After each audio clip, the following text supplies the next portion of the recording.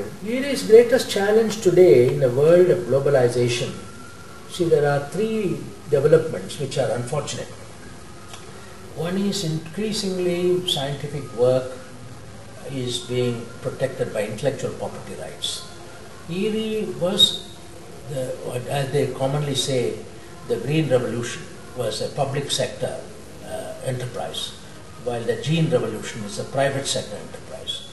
So that how are we going to develop these new kinds of partnership between the public and private sector without compromising on IRRI's commitment to help the poor farmers?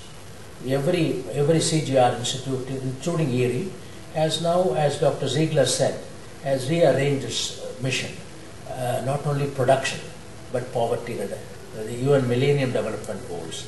The UN Millennium Development Goals is a big challenge for IRRI because 40% of the world's population, rice is a staple.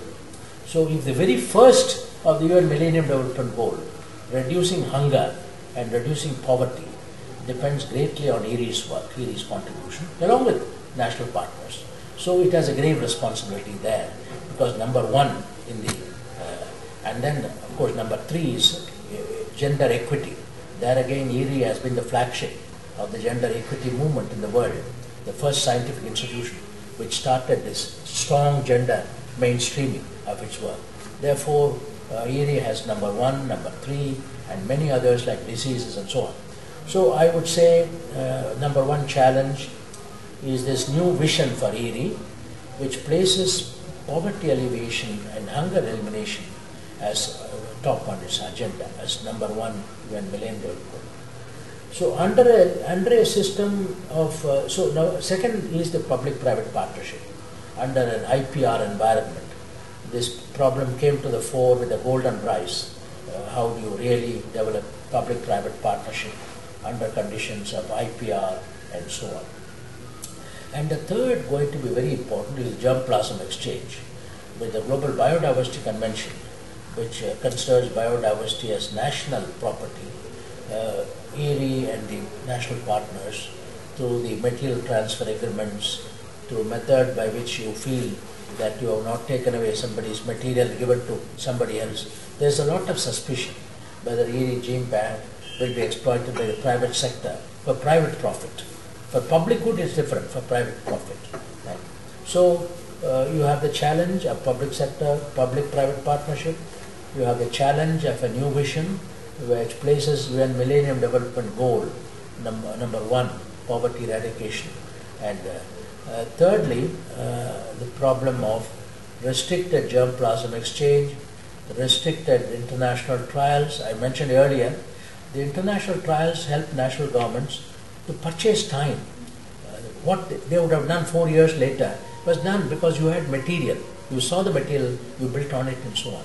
So IRRI is going to work under a more difficult environment, difficult political environment and difficult economic environment, and under those conditions, how are you going to, and then WTO, the World Trade Organization, and its own implications for free trade. All these are coming up now, so life becomes more interesting when some old challenges are solved and new challenges come. Otherwise not interesting. If you are to see, if you face all the time the old problem, then it's not interesting. You need new problems. So as we have entered the 21st century, problem number one to IRRI is UN Millennium Development Goal number one.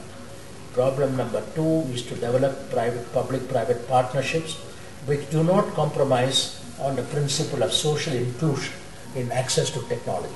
You cannot say the poor cannot have good technology and so on. Problem number three is to conserve its genetic heritage, the World's Heritage Bank, genetic heritage, and develop method by which you will not be accused of having taken one country's germplasm and used it wrongly and so on. Problem number four, I would also say, is to use the new technologies of communication. The whole world, digital world is different today. So IRRI has to be a leader in terms of communication through the internet, through the various possibilities, its databases.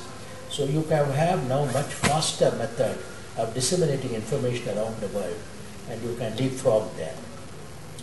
So there are challenges, and I'm sure IRRI is aware of it. They're modifying their mandate. And one of the great things with IRRI, as I said, the first decade had the challenge of improving productivity. The second decade had the challenge of putting it in the farming systems background. And my decade had the challenge of introducing ecology and equity in research in that. So now we have a challenge of public-private partnerships, of IPR, intellectual property, environment, globalization, and so on.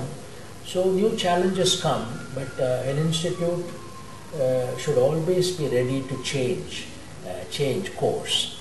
And otherwise you will be passed by others. You must change where change is necessary.